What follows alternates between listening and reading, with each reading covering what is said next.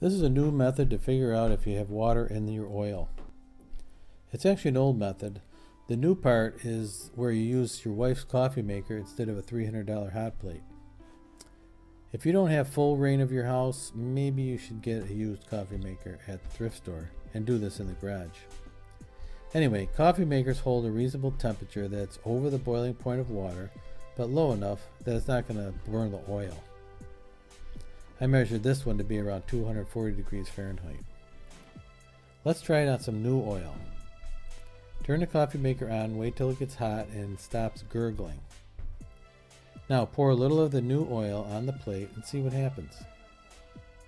Nothing. That means there's no dissolved water in the new oil. Kind of what you'd expect. Now let's try it on the gear oil that I just drained from my stern drive after being in the water all summer. As you can see here, the oil looks good, not cloudy or milky. Now drop a little onto the hot plate and see what happens. Look at that. Even though the oil looks good, it has dissolved water in it that boils out of the oil, bubbling and crackling. In fact, you can have up to 0.02% water dissolved in the oil and not even be able to see it. Even more sometimes, depending on the temperature and the oil. So there you have it. An easy way to check to see if there's water in your oil.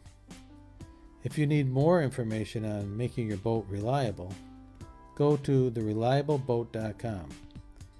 There you'll find all kinds of articles and videos that will keep your boat above water and moving in the direction that you decide.